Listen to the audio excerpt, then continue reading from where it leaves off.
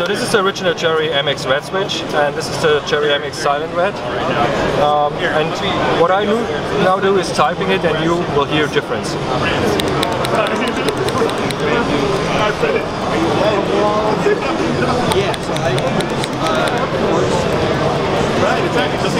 So why did we develop the Cherry MX silent switch?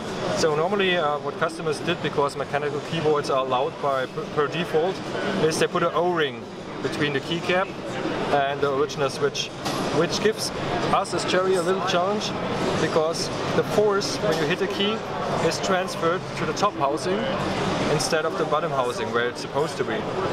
And what we did is we developed a two-component stem with two bumpers made out of rubber. And actually what happens when you hit the switch, the two bumpers on the bottom will go to the bottom housing, and then the force is there where it should be, because the bottom housing is fiber reinforced. With the second bumper we make sure that if the switch comes back, the noise is reduced as well.